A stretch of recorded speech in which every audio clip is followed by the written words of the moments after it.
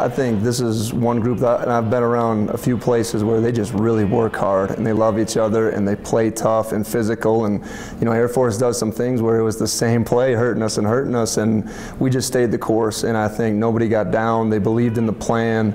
We were kind of adjusting as we were going there a little bit, you know, but just guys making big plays at the right times and just doing enough to get them off the field was huge.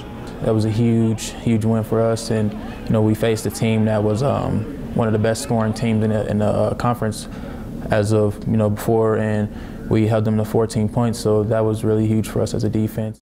I think they're doing a good job of just mixing everything up. I mean, using playmakers. They got a couple good playmakers on the edges that, you know, we really got to make sure we're aware of. I think the quarterback really makes great decisions. He sees coverages. They've only turned the ball over a few times this year, so they're not beating themselves. And then when they get up on somebody, I mean, they can turn into a physical team.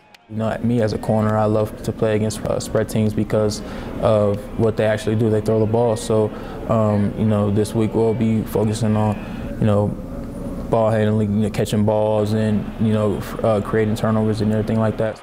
They're obviously a team that's been playing really well right now. I think they play a really good defense, and I think they've been playing aggressive, but then pretty sound. So I think just being able to attack some of their weaknesses and just kind of play our brand of football. Though I think if we can go out and play our brand of football, I think everything else will take care of itself. You know, it's more mental than it is just physical. You know, so having our guys ready to play and some of the new things that we put in, but just going out there and having the ability to play fast and be fresh on Saturday during this time of the year, you know, as the conference schedule adds up, you know, that can be a big difference.